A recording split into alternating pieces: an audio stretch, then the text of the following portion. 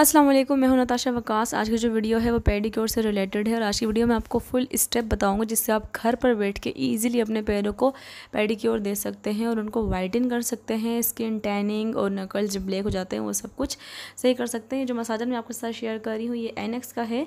अगर आपके पास है तो बेस्ट एंड बेस्ट है, लेकिन अगर आपके पास नहीं है तो आप किसी भी बाउल में पानी गर्म करके वो भी यूज़ कर सकते हैं। इसके अंदर 3 फंक्शन है, एक फ़ैन का है, एक बबल्स का है और दूसरा है वाटर हॉट करने का।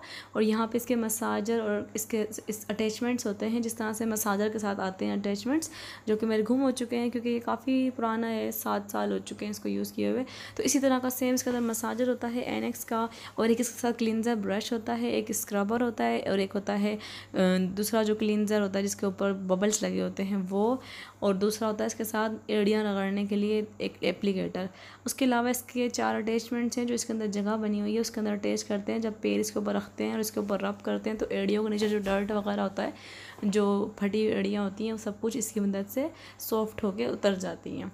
तो मैंने पानी इसके अंदर डाल लिया था और ये लाइट ऑन करके इसको हीटअप होने के लिए छोड़ दिया था। पानी जो चाहिए उसमें सबसे पहले यूज़ होगा एलोवेरा जेल। उसके बाद जो दूसरी चीज़ है वो यूज़ होगी शैम्पू। तो बेबी शैम्पू यूज़ करें क्योंकि ये माइल्ड होता है और केमिकल फ्री होता है।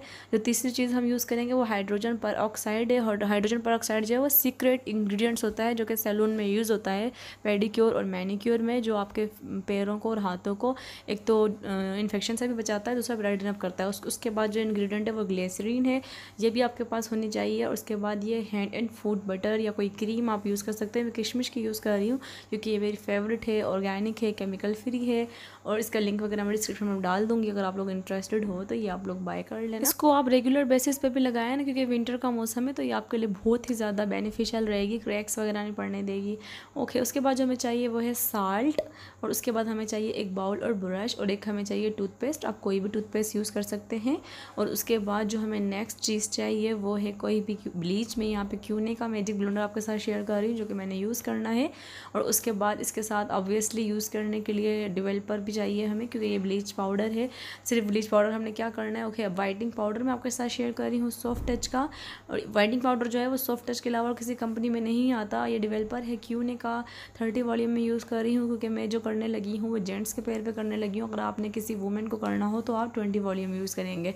ओके, ये पैरों की हालत देखिए मेरे मियाँ साहब के क्योंकि इस्लामाबाद जा रहे थे, घर का काम करवा रहे थे पूरे 1 महीने से, तो उनके पैर का हाल ये हो चुका है। तो सबसे पहला स्टेप जो है, मैं एलोवेरा जेल लगा के इनके फेस के ऊपर छोड़ दूँगी 10 मिनट्स के लिए, क्योंकि इनको टैनिंग जो है वो बहुत ही ज़्यादा हुई है, नकल्स बहुत ज़्यादा ब्लैक हुए हैं इनके। और स्पेशली जिन एरिया पे चप्पल होती है या स्लीपर होती है वो वाला एरिया तो फिर भी कुछ बेटर है, पर जहाँ पे नहीं होती वो वाला एरिया बहुत ज़्यादा डार्क हो चुका है सन में रहने की वजह से।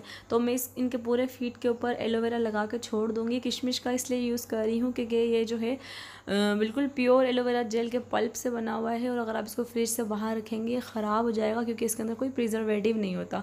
पहले हमने एलोवेरा का पौधा घर पे लगाया हुआ था, पौधा नहीं है तो मैं अब तब से यही यूज़ करती हूँ। और ये मैंने दूसरा मंगवाया है, मेरा पहले वाला ख़त्म हो चुका था, तो मैंने ये अच्छे से इनके पूरे फेस पे लगा दिया। इसका बेनिफिट ये होगा, जो ये टैनिंग हुई है ना इनके फेस पे, ये रिमूव हो जाएगी। आप लोग देखिएगा, अभी मैं 10 मिनट लगा के इनको ये छोड़ दूँगी और उसके बाद मैं इसको मसाज करूँगी, क्योंकि 10 मिनट जब मैंने इसको लगा के छोड़ा तो उससे ये होता है मेल वगैरह या टैनिंग या डर्ट या कुछ भी थोड़ा सा फूल जाएगा स्किन से। उसके बाद मैं इसको हल्के हल्के हाथों से मसाज करूँगी। जिन जिन जगहों पे नज़र आ रहा है कि मुझे यहाँ पे बहुत ज़्यादा स्किन डार्क हुई हुई है, उन जगहों पे मैं इसको हल्के हल्के हाथ से देखें मसाज कर रही हूँ। सर्कुलर मोशन में भी कर सकते हैं आप। उसके बाद मैं इसके इन पैरों को एलोवेरा लगे हुए ही इस टब के अंदर डिप कर रही हूँ, क्योंकि पानी जो है वो गर्म हो चुका है। आपको नज़र आ रहा है रेड लाइट ऑन है, ये वाटर गर्म होने की है। और जब बबल्स वाली ऑन करेंगे तो वो बबल्स बाकायदा होते हैं। अभी हमने पानी में कुछ नहीं डाला हुआ, सिर्फ ल्यूकवार्म वाटर है और इसमें हमने डिप किया है। अब 10 मिनट्स गुजर चुके हैं, हम पैरों को अपने बाहर निकाल रहे हैं। पानी निचोड़ लिया अच्छे से।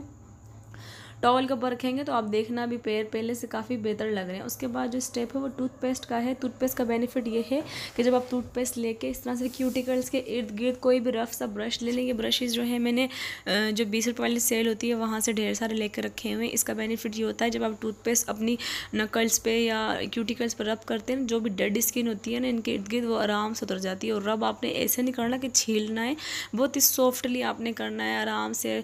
स्पेशली नाखून के इर्द गिर्द वाला जो जगह लगाए ना उस पर वहाँ जो खाल होती है एक्स्ट्रा, वो जब आप गर्म पानी में डिप करेंगे उसके बाद टूथपेस्ट से रब करेंगे तो वो सॉफ्ट होकर उतर जाएगी। आपको क्यूटिकल कटर भी यूज़ करने की ज़रूरत नहीं पड़ेगी। आप लोग एंड में देखना जब मैं क्यूटिकल कटर से कट कर रही होंगी, जो साइड वाले जो एक्स्ट्रा खाल हो जाती है नेल्स के इर्द, वो नहीं होगी, ख़त्म हो जाएगी। उसके बाद हम सोल्यूशन बना रहे हैं अपने लिए। जो हमने बाथ टब में पानी डाला हुआ उसके अंदर हम 2 स्पून डालेंगे नमक। कोई भी नमक आप ले सकते हैं, वो आपने 2 स्पून डालना है। नमक आपको पता है कि क्या काम करता है, क्यों डालते हैं पानी के अंदर। उसके बाद मैं बेबी शैम्पू डाल रही हूँ इसके अंदर 2 टीस्पून ही, उससे इसके अंदर बबल्स वगैरह बनेंगे। मैंने ऑन किया हुआ है इसके अंदर भी फंक्शन बबल्स वाला, ताकि सोल्यूशन अच्छे से मिक्स हो जाए और मुझे हाथ ना डालना पड़े। उसके बाद मैंने ग्लिसरीन डाली है इसके अंदर 1 चम्मच। साथ साथ मैंने स्क्रीन पर लिख भी दिया है कि आप लोगों को आसानी हो अगर मेरी लैंग्वेज किसी को समझ ना आ रही हो। उसके बाद मैं हाइड्रोजन पर ऑक्साइड डाल रही हूँ इसके अंदर, वो भी 1 चम्मच ही डालूंगी। और उसके बाद जो नेक्स्ट चीज़ हमने डालनी है वो डालनी है डेवलपर। लोग जो है वो ब्लीच यूज़ करते हैं और सरफ यूज़ करते हैं, तो वो नहीं करने चाहिए। उससे उस टाइम तो पैर आपके वाइट हो जाते हैं, लेकिन बाद में आपके पैर और ज़्यादा ड्राई और क्रैक पड़ जाते हैं उसके अंदर। तो इसलिए यहाँ पे मैंने डेवलपर ऐड किया है इसमें 1 चम्मच बस। उसके बाद मैंने बबल्स वाला फंक्शन ऑन किया है ताकि अच्छे से सारी चीज़ें मिक्स हो जाएं और बबल्स बन जाएं, ताकि जब हम पैर डिप करें तो ऊपर वाला एरिया जो है हमारा वो भी कवर हो जाए।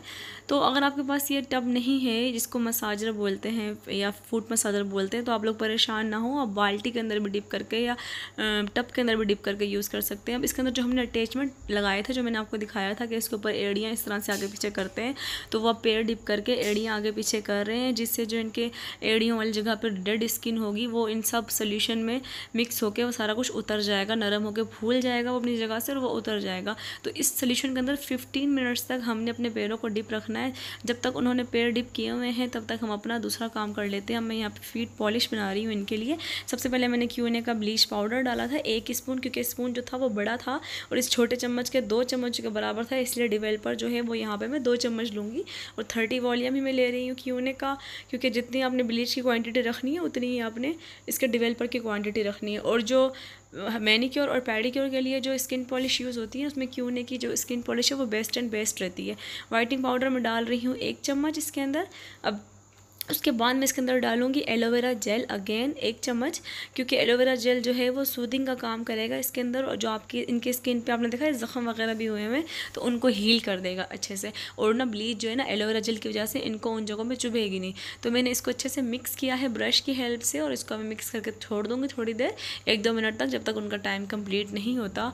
और उसके बाद इसको हम अप्लाई करेंगे उनके पैर के ऊपर। उनके पैरों को निकालने के बाद देखते हैं किस तरह का रिजल्ट आया। अभी आप देखें इन्होंने पैर निकाले 15 मिनट डिबोने के बाद, और टब की हालत देखें आप, पानी कितना गंदा हो चुका है, हालांकि बिल्कुल प्योर था पानी।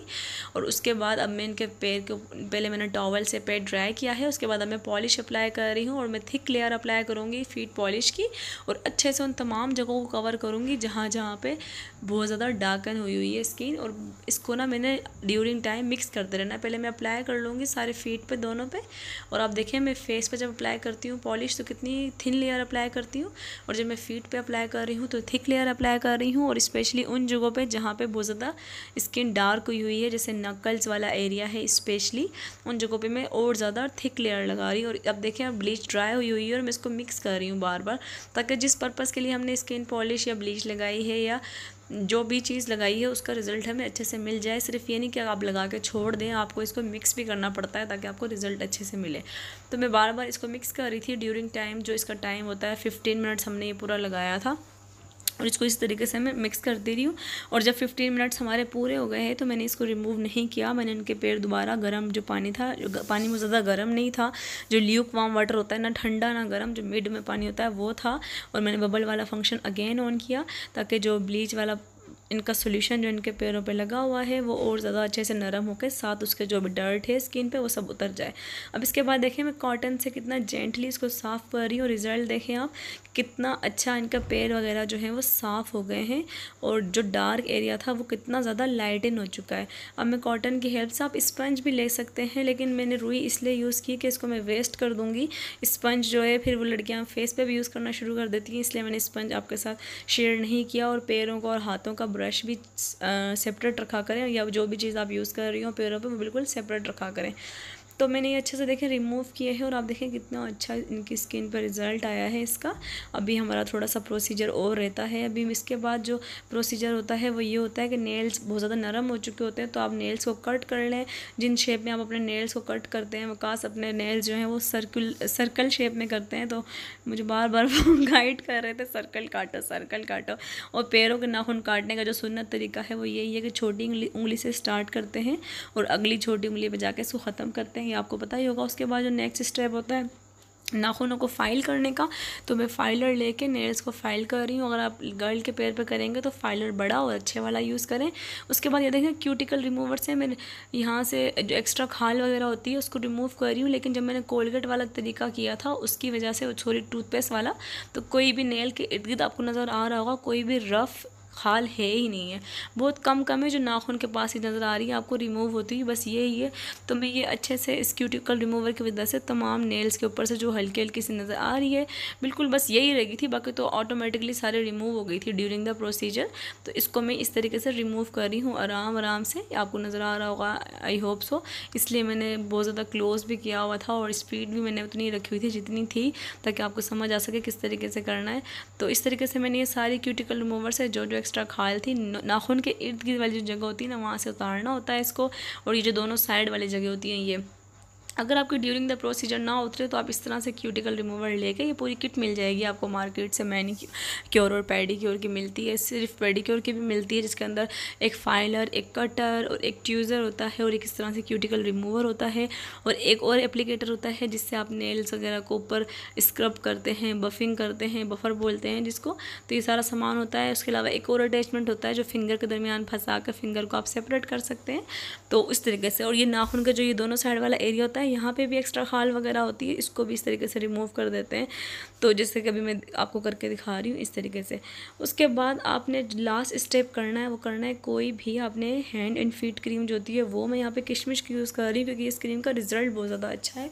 उसको अपने पैरों पर लगाना है अच्छे से, अपने नेल्स के इर्द गिर्द यानी कि क्यूटिकल्स पे, टो पे, अपने पैरों के और उसके अलावा फीट पे अच्छे से लगा के इसको मसाज करना है दोनों पैरों को अच्छे तरीके से। जो मसाज के स्टेप्स होते हैं सर्कुलर मोशन में, अपवर्ड डायरेक्शन में मसाज करना है आपने, और फिंगर वाले एरिया को भी मसाज करना है। और उसके बाद आपने करना ये है कि हमने ये रात को किया था पेडिक्योर और हमें पेडिक्योर करते करते ऑलमोस्ट काफ़ी ज़्यादा टाइम हो गया था। तो उसके बाद आपने करना ये है सॉक्स पहन के सो जाना है और जब सुबह आप अपने पैर देखेंगे तो आप रिज़ल्ट देख के हैरान हो जाएंगे। देखिए मैंने प्रीवियस क्लिप भी चलाया है, स्टार्टिंग में पैर कैसे थे और अब आप देखें जब रात के बाद सॉक्स उतारे हैं तो पैर किस तरह के लग रहे हैं। और पैर भी वही, आपको नाखून पर जो चोट लगी हुई है उससे आइडिया हो जाएगा। तो ये थी आज की वीडियो, आई होप कि अच्छी लगी होगी। आप लोग घर में ट्राई करें और फिर रिजल्ट मेरे साथ शेयर करें, मैं वेट करूँ। मिलते हैं नेक्स्ट वीडियो में, तब तक रखिएगा अपना ख्याल। अल्लाह हाफिज़।